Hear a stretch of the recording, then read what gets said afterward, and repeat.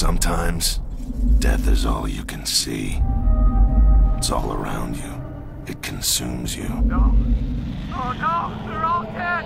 They're all dead, Sarge! So you have to look it in the eye. If something happens to me, promise me you'll look for Maria.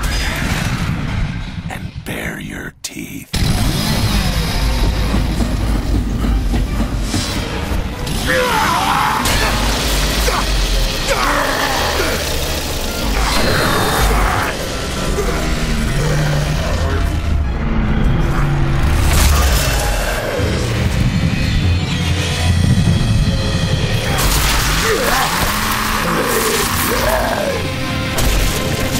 Goddamn locust.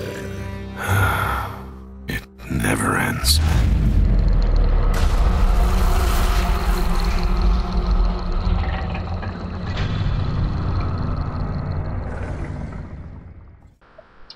Hello, studios.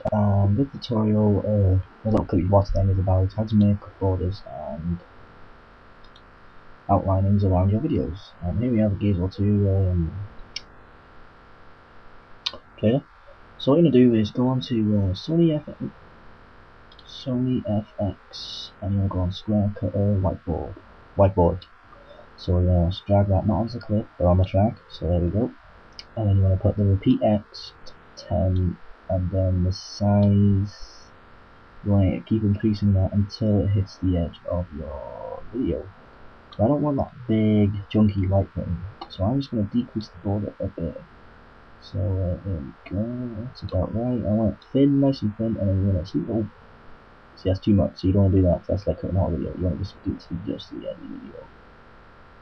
So I'll just do it there, and I'll put the feather a bit, so you get sort of a decent bit. Now we've done that, you're thinking, hey, well what about the black bits? So, okay, you can do this with a picture or the gradient, but I'm going to show you the picture first. So let me just import a picture, here we go.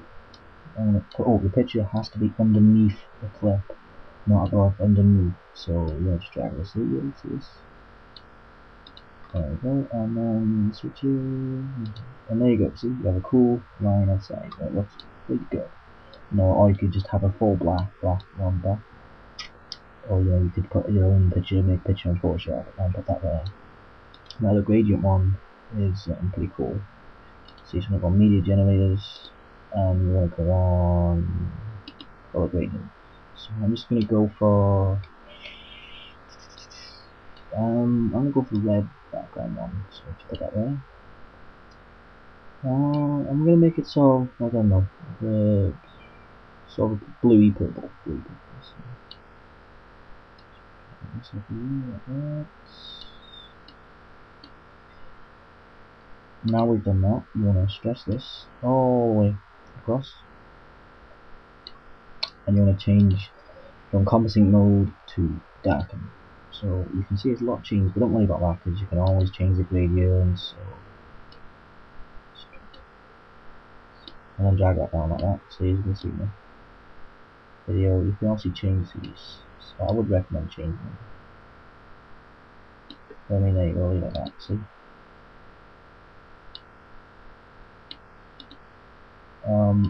Yeah, so that's no way doing it gradients. You don't have to do the picture, so I could just like delete this, and then be all white. I mean, you know, that's two ways of doing it. So there you go. There's another tutorial for you. And if you want to do any other way of borders and backgrounds on this type of thing, then just tell me, and then I'll make another one or a different tutorial. But I mean, or you could, you know, you keep it all black, but then you just put a, you know, something like this, just some text in it, just to mix it up a bit. So just get your text tool. Studio. Like most people do in their videos for like montages, just like that. They want to keep their name in there or someone that's helped them make the montage. So just would use that. Doing a replacement, and obviously we're going to place the. You're going to place the name near the bottom if that's where your